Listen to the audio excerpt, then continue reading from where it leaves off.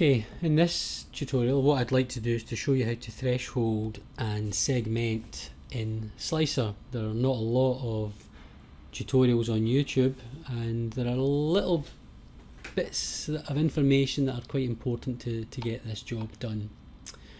Okay, before beginning, you need to decide how you want these windows displayed. This window here is the 3D window, and here are three orthogonal slice windows. There's a layout option in the view menu which allows you to try different types of viewing, three different types of 3D, but I'm going to go with conventional to begin with. You can choose whatever you like. Okay, first of all, let's get some data in. This software is looking for DICOM data, but it can take in microscopy data. Let's add this data. I'm going to choose a file to add, and one I have prepared earlier. There you go. Okay, this is a set of cancer cells, alien cap cancer cells. This single file has a collection of images, a Z series, and I want to load this as one single file. Okay, so here my data pops up in the orthogonal view windows, and I can use these sliders,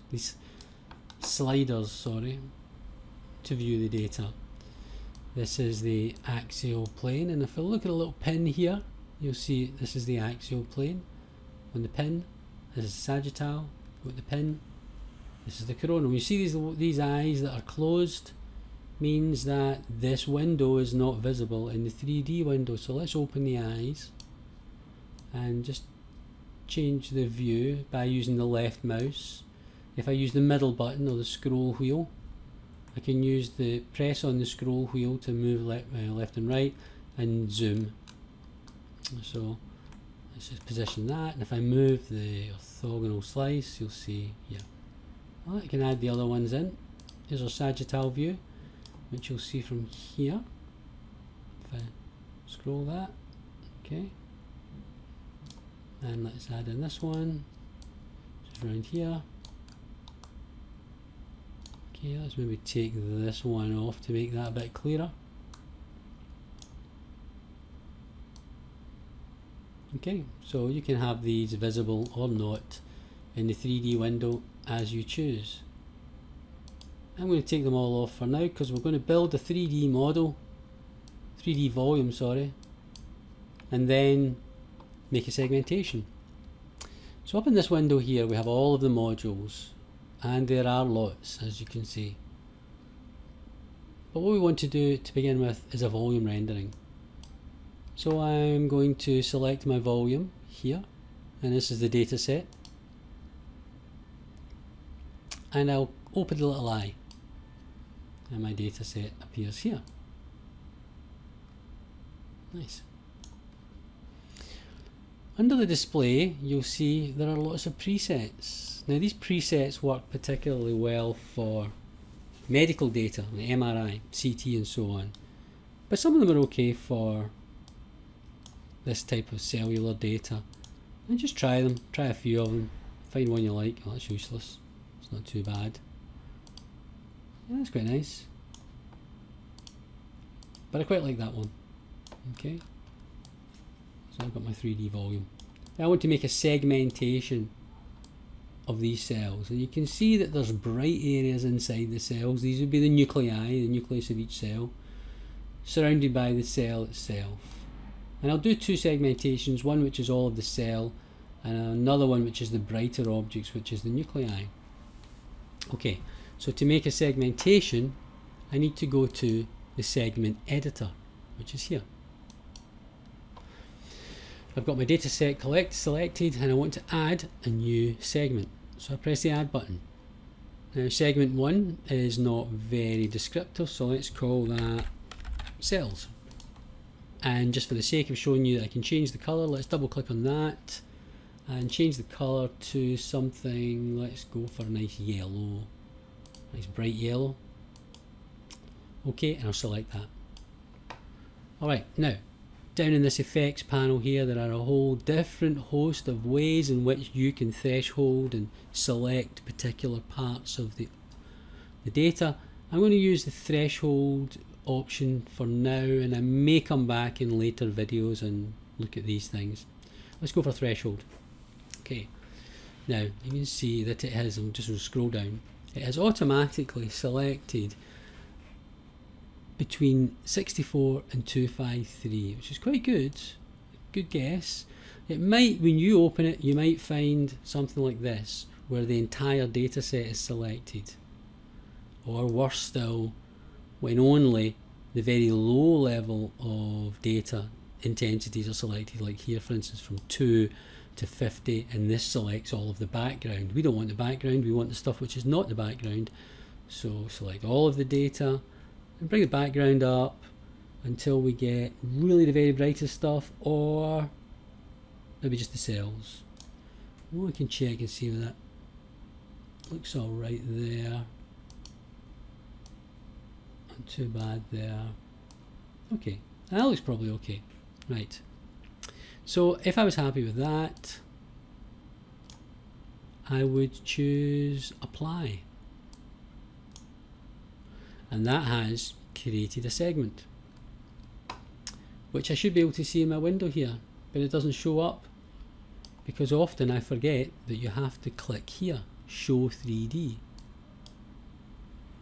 When I show 3D, hopefully my segment should appear. There it is. Now actually what I've got here now is the segment and the volume. I'm tempted, I think I'll switch the volume off so that all we've got is the segment. So I'll go back to my volumes, oh sorry, volume rendering, and we'll switch the volume rendering off. Right, okay, now we've only got that segment. Go back to my segment editor. I want to make another segment, which is the stuff which is inside, you know, the very bright nuclei which are inside here. And those would be the highest intensity objects. So let's add a new segment. Let's make them a different colour, make them a nice kind of magenta-y, pinky, purple type of colour. Something like that. Okay, select that, it's all good. Call it nuclei. And let's threshold that. Done not a bad job. We'll get to scroll down to find where we are. Okay, it's going from 99 to 253, but I probably want the highest, the very highest intensities. Let's say it was there. How does that look? Yeah, not too bad. Yeah, it's okay. Yep, okay. I'll go with that. Apply that. And wait.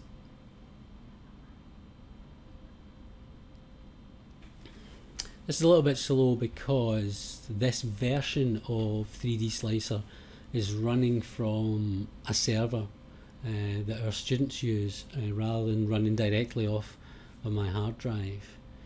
That should be visible. You can just about see in this one here. Yeah, there's another segment in there of a different colour.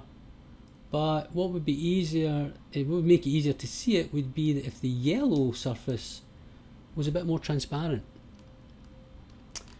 So let me go to our segmentations.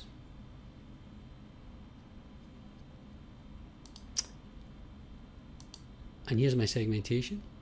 I've got my cells and my nuclei, and I want to make it just a little bit more transparent. There we go.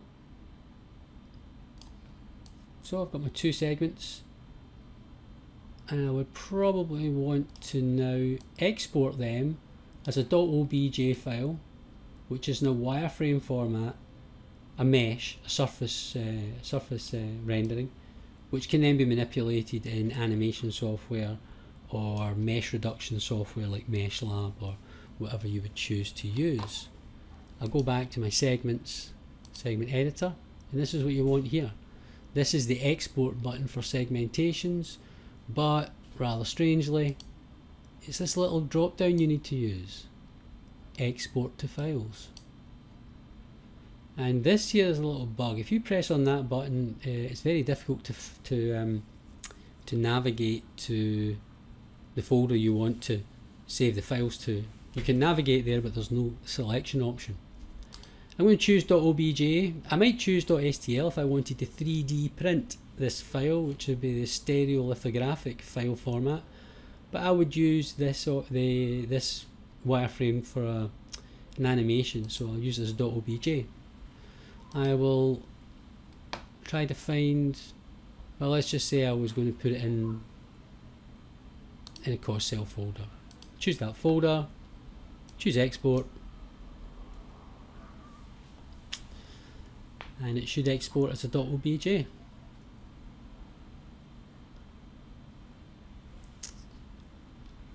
And it's here, segmentation.obj, 11th of October 1442. Yep, that's the file that I would then take off to Maya or any mesh manipulation software, sculpting software that you choose to use. Okay, hope that was helpful.